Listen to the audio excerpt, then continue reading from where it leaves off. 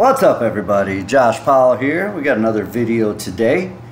This video comes from the Kenny Brisbane Benefit Tournament at Side Pockets this last weekend. Got a special guest with me today. We'll get more about the tournament in a second, but this man sitting here, Mr. Scott Blackett.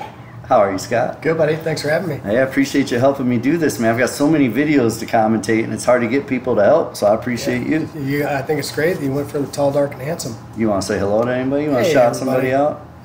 Just kidding, that's your time. Okay. All right, we'll be seeing Scott later. No. All right, so back to this video. What we have here is Guy Jones. His Fargo is 584, and let me tell you, he plays better than 584. I've seen it firsthand. I've seen it done to me firsthand. Yeah. And he's playing Gary Rogers. Gary Rogers is a 554 Fargo. This was early in the tournament. Gary's the one shooting at the table right now.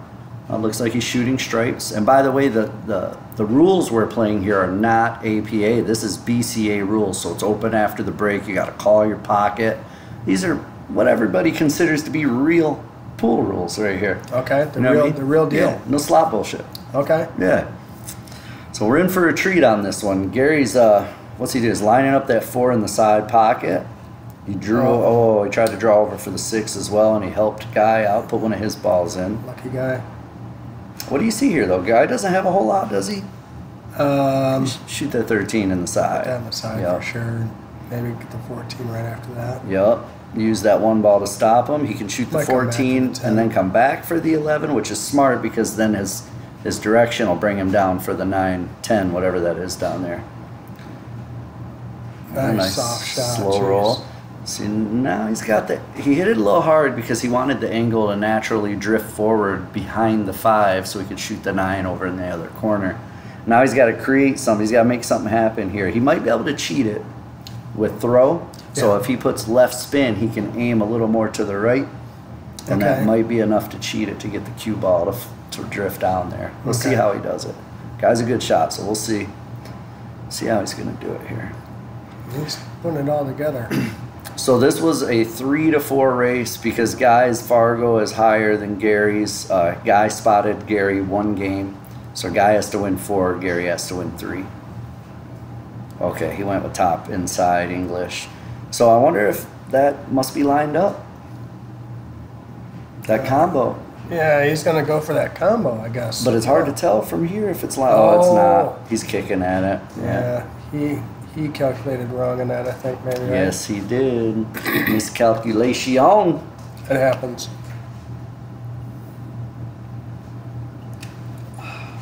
Gary back at the table. 5 on the side. Someone was shaking my camera table a little bit, looks like. Yeah. I'm going to blame Guy for that. Looks like he was sitting down when it happened. Yeah. Pinche cabron. Oh, is he looking at a combo or is he playing rail first? What's he doing here? Oh, boy. Yeah, I don't know. Maybe you should go for that 9. I think the 9 goes clean. Yeah. I don't think he's got to mess with a combo. It's a little uncomfortable because it's tight pocket, but I think it goes clean. Maybe he's considering that mirror shot. Is that the 10? Like a carom shot, or is he kicking right off the rail? It might be kicking, yeah. Off the rail, that goes in. Where's that put him on for the 9? Well, if he uses a little left spin, he'll come hit this bottom rail, and then he'll hit this side rail, and he'll come up towards the 9-8. Depending on how hard he hits it. So it's going to be tough if he decides to kick that 10 in with the mirror shot like you're talking about. It's a tough shape. He's got to have perfect speed, really, because the ball's going to be coming so close to where he's got a couple options. None of them are super easy. I like just shooting the 9, buckle down, shoot the 9 past the 10 or whatever it is over there, and then shape the other one afterwards. Yeah. Oh, maybe he couldn't make it, past. Yeah. That must be the case, because he probably would have fired it in if it went. He didn't set himself up for any sort of defensive shot there either. Nah, I think he just kind of was thinking about what to do and couldn't come up with anything good. So finally, he just said to himself, you got to go ahead and shoot this. Yeah, it's a weird cadence. I struggle with that too.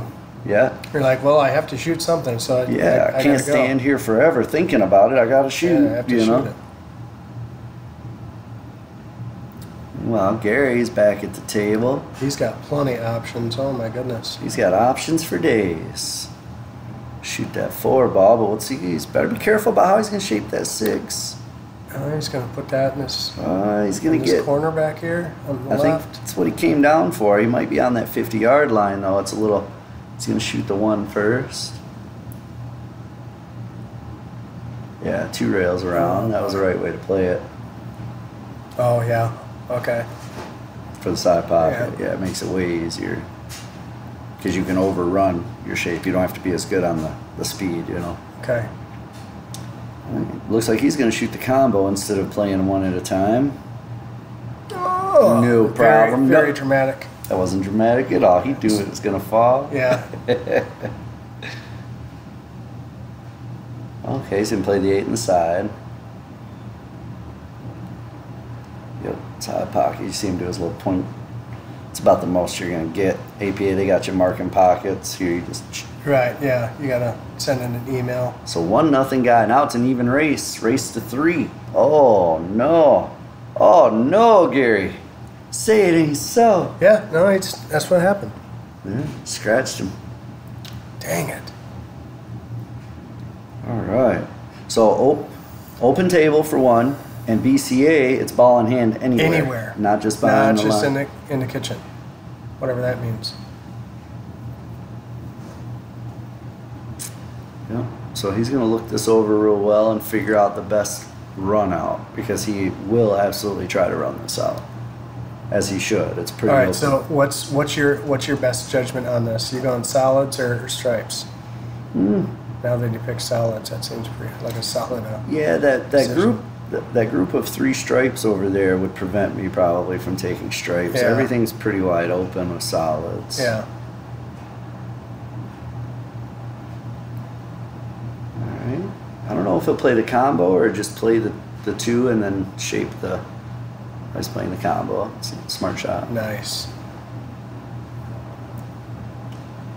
So if the 1 passes the corner up here on the right side of the table as we're looking at it, if the 1 goes past into that corner, then It's he's a pretty he's good out. time to take that opportunity. Well, he's out. I mean, whether he takes it now or just shapes to it later, it's not a big deal. If it doesn't go there, he's got a tougher way, because he's got to shape it short side over here to go Well, past. the 2 side pocket shots help you shape for the 8 ball. I mean, the 8 ball's out in the middle of the table. You can get it from anywhere. It's a 7-foot table, so it's not going to be hard to shape that 8 ball. Yeah. Okay, the 1 didn't go. That's why he played that. He tried to get either hit it or come behind it. Now he's looking a lot tougher. He's got to cut that 1 down into this corner on the left side and come off of that far side rail and back out for the 7, unless he can hold it. Yeah. Oh, he put right spin. He didn't mean to do that. That's a bummer. That's all right. Yeah. Thin cut here, and he should shape them perfect on the 8. Oh my goodness! Look at that. It's a good That's shot. picture perfect. Well, It's a nice shot, man. that's So, no Scott, problem. how long have you been playing pool now? So I started a long time ago, but I took probably a 2-decade break. Took a 20-year hiatus? Yeah. That's fun. But and then you got me into this, and it's been wonderful.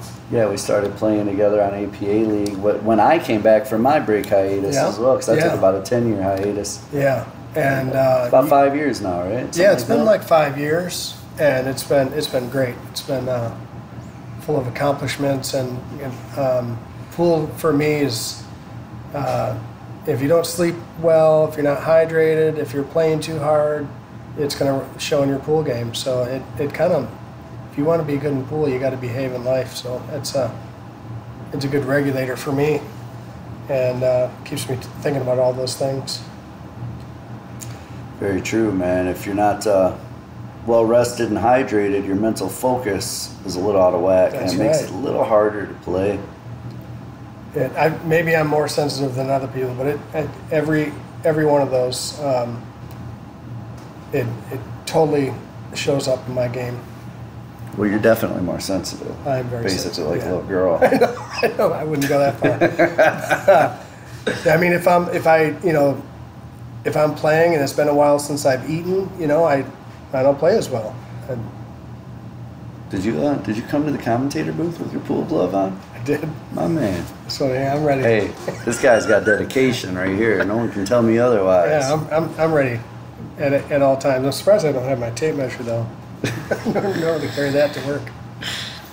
All right, Gary's up here shooting stripes. Took a 3-rail approach. Did he get on that 9? If he did, he's got to combo it to the 10.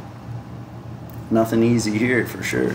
This is where I find myself in my game. I clear out 75% of what I'm going after, and then everything's in my way, and then my opponent comes back and they clean it all up and win. Yeah, and so the challenge of what you need to correct is just coming up with a better plan earlier in your game. That's right. So before you start making balls, develop a plan. And you don't have to develop a precise run-out plan, but develop a plan about ways you can get to your trouble balls and just take a look at it. Okay, I can make that from here. I can break this up off that ball. I can do this. And then when you start shooting, you already have an idea of where you want to end up at on the table to get to those points. Right. That'll help you. It's difficult. I mean, and I find it difficult, and especially when I get into competition. I get into a league match, and you're trying to put a good plan together. It's you get the pressure. The pressure and stacks up on you, and you're shooting really good, and you're happy with that. And then next thing you know, you just made this guy's game so much easier. Yeah, you just need to develop a plan earlier and have a real conversation with yourself of whether or not you really. I know you always say you can get out because it's possible you can. Sure. But if you were to have that run out 10 times, how many out of those 10 would you actually get out? Yeah. If the answer is less than 5, then look for a different plan. Play a safety, maneuver the ball so you have control of the table. And trying to run out when you can't do it is a death sentence in 8-ball. Death sentence. I struggle with it, and I'm not alone. I watch it. People struggle with that same issue. They're pocketing balls one after the other, and they get in trouble, and their opponent comes back for the win. Speaking of pocketing balls, guy's well under his way. He's just shooting that 3 ball. He'll draw this back and shoot the 7 next, likely. He got kind of a weird angle, so yeah, he's still going to go with the 7. A little inside English. Came up for that 5 ball. Now he's got a good angle to go 2 rails. He'll put a little right English, hit the bottom rail, side rail, and he can come all the way up to where his hand is for the 8 in the side, or he can play it soft like that for the 8 in the corner. Nice. Yeah. I like playing it for the side pocket just because you don't have to be as precise on your speed with that shot. Sure. You can overrun it a little. But guy, when you're feeling good about your speed, it really doesn't matter. Sure. You're shooting well, you're feeling good. You can go for pinpoint shots and get them most of the time. You can. Well, anybody is feeling good at the time, right? Yeah. When you're in a dead stroke, you can move the cue ball around. I've watched you do it. Don't tell me otherwise. Yeah, that's a struggle that I have in my game as well, though. It's just knowing where that cue ball is gonna end up ultimately. You're an APA skill level 5, right? I'm a 4 and 8 ball and a 5 and 9 ball. Okay. Well on your way.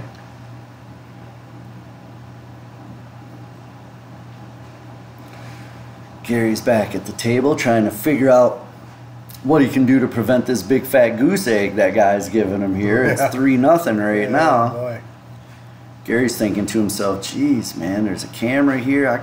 Yeah, he's got his hands full. I gotta start doing something, man. Mr. Rogers is definitely showing him. He looks like he's outside his neighborhood right now. Yeah, he's definitely outside the neighborhood. He's wandering around.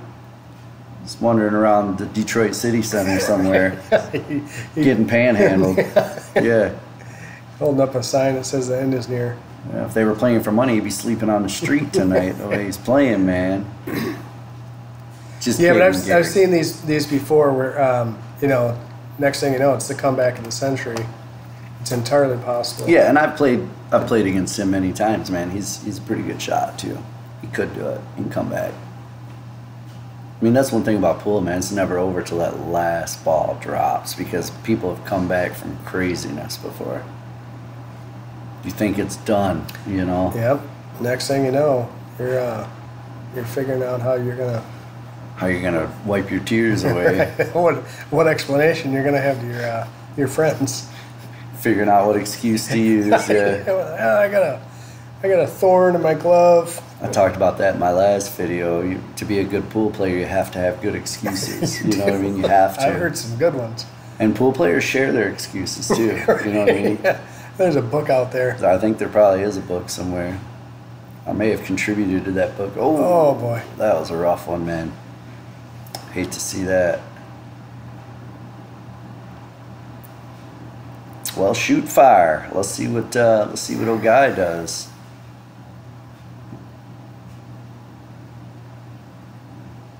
Mr. Jones, Mr. Jones, Mr. Jones. That's Mrs. Jones, isn't it? I'm not familiar with that song? That 8-track. It was actually a vinyl record. Yeah, it was actually on a Victrola. I don't know. Beethoven played it. Maybe first. they only played it live on a corner. Yeah, I'm pretty sure guys out here, man. This is a rough one. Guy's a hell of a shot. Like I said, his Fargo 584 doesn't do him justice. He plays better than that. Yeah. I think, and it's our area too. We just don't have a ton of Fargo stuff around here. Yeah. BCA is not big. It's not a ton of Fargo tournaments. So a lot of players in this area, keep that in mind, people. You come to Southeast Michigan or anywhere in Michigan, don't judge somebody by their Fargo because you may get a surprise. You know what I mean?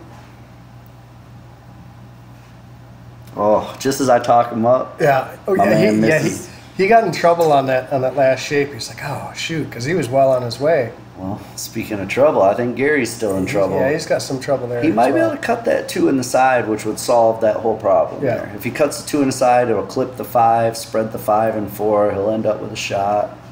Oh, and he didn't. Oh my goodness! Oh, look at that! I can't believe he didn't call that though. Nah, he didn't call it. No. He played safe, and this is not APA, so yeah. get that sloppy junk out of here. Get that out of my kitchen.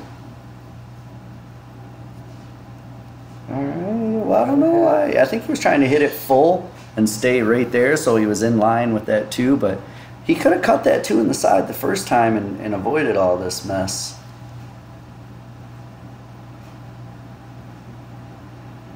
Oh, there's a good shot. A little hard though. Now he's got to bank it. He's got to bank it. Sometimes you got to man up and make a shot. Yeah. You know what I mean? Yeah, you just got like that. Just like that. Just like that. Kaboom. Very nicely done, Mr. Rogers. Am I the only one that likes calling him Mr. Rogers? I love calling him Mr. Rogers. Slices. He dices. Oh my goodness. He sleeps on the street. Oh boy. Well. Man, oh man. Now Gary. Now the guy's got to bank one. Guy's gonna have to. Yeah, he's gonna have to show his colors here. If he does, this game is over. Slow bank and slow death. That's it. He hit it slow, hurts. so he could watch it the whole way when it wasn't going in. My neighborhood. I like your subscribe there on the pool table. It looks like a new font. What's that, ladies? Did you say subscribe? I said subscribe. I heard them say subscribe. That's right. Don't forget to do it. Subscribe. We don't do this for fun. Well, actually, we do it. It is pretty fun. We don't even get paid to do this. I think we're going to make dozens of dollars here. We're going to make dozens of nickels on this one for sure. It's funny because I ask people, I always ask my opponent before I record my match, and at least 5 times already I've heard, oh, I get a share of the profits. I'm like, sure, you already got them. Your share's already in your pocket. And I gave you 90% of what I made.